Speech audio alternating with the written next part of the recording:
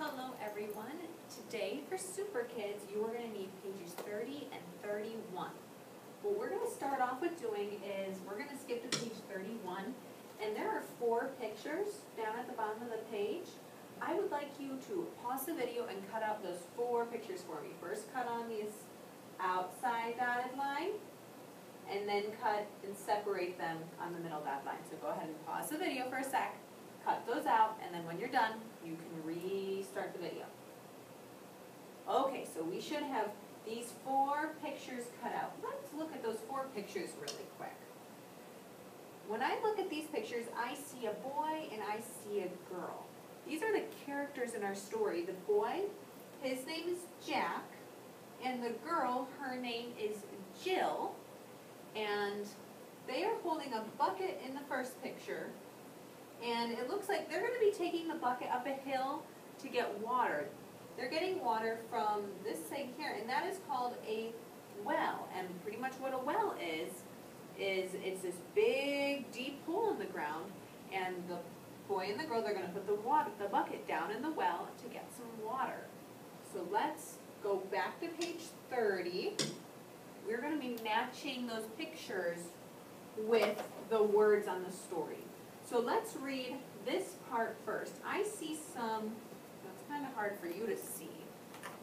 I see some quotation marks around this first word.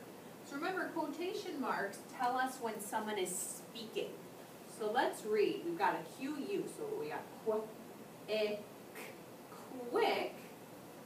Ooh, and here's our memory word. Does anyone remember what that memory word is? S-A-I-D. That spells said.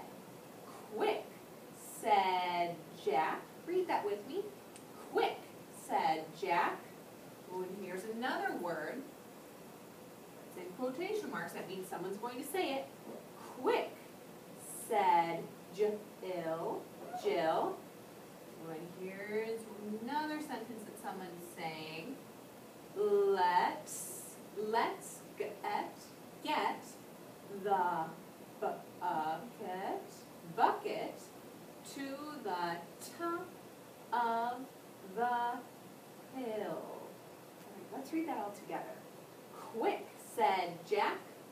Quick, said Jill. Let's get the bucket to the top of the hill. So I want you to stop for a moment, then I want you to look at your picture. Can you hold up the picture that shows what Jack and Jill are doing in this page? Let's look. I'm going to look on my page 31 really quick.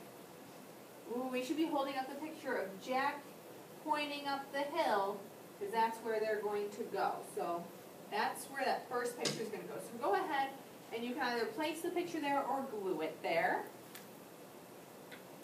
Okay, let's read the next page of the story. I see more quotation marks. Remember, those quotation marks tell us that someone is speaking in the story. Stop, said Jack. Stop, said Jill. The bucket is full and it will spill. Let's read that again.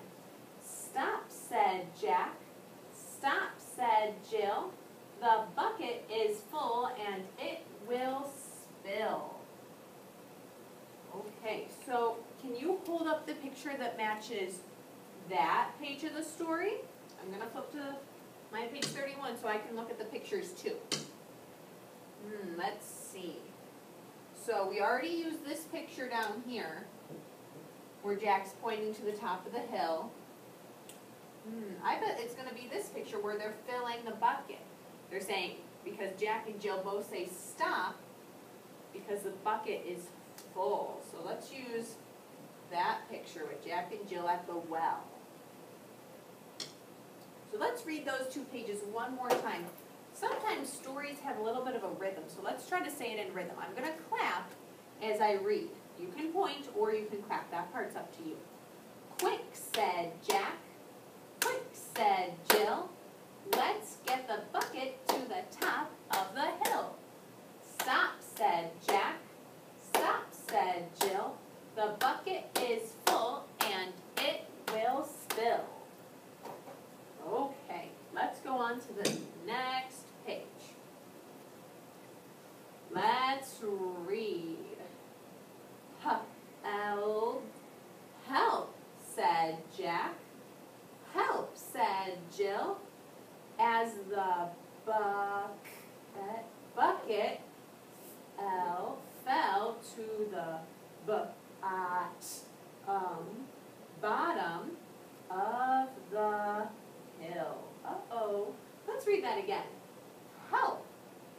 said Jack. Help, said Jill, as the bucket fell to the bottom of the hill. Now, what picture is going to go with that page? Probably the picture of Jack and Jill falling and the bucket falling to the bottom of the hill. So go ahead and put that picture right up here. And now let's read the last page of our story. Puff, said Jack. Puff, said Jill. Let's run back up to the top of the hill. Let's read that one more time. Smooth it out a little bit. Puff, said Jack. Puff, said Jill. Let's run back up to the top of the hill. What picture do you think is going to match the last page of the story? This last picture here where Jack and Jill, they look all wet and tired, and it looks like they've got an empty bucket that they have to take all the way back up the hill to get more water. Let's read the last 2 pages of the story all together. Are we ready?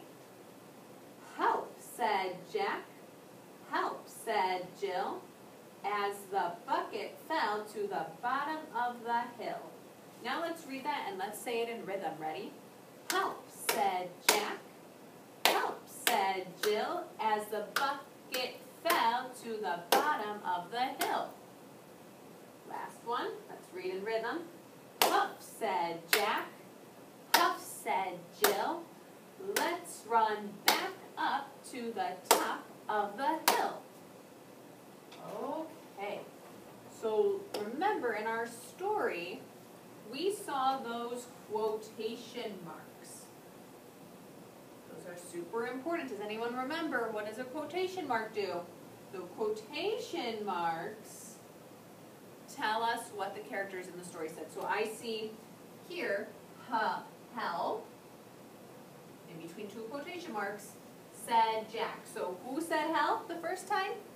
Jack did, because it said Jack. And then the next line says help, said Jill. So who said help the second time? Jill did.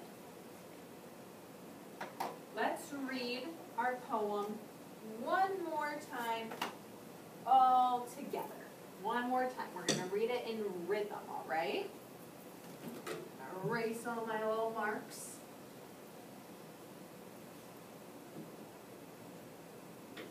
Okie dokie. So, you ready? Start here. Quick, said Jack. Quick, said Jill. Let's get the bucket to the top of the hill. Here. Stop, said Jack. Stop, said Jill. The bucket is full and it will spill. Head and turn the page. Ooh, maybe. There we go. Help, said Jack. Help, said Jill, as the bucket fell to the bottom of the hill. Puff, said Jack. Puff, said Jill. Let's run back up to the top of the hill. Right, and that is our story and our Super Kids activity for today. I hope everybody has a great day. Bye, everybody.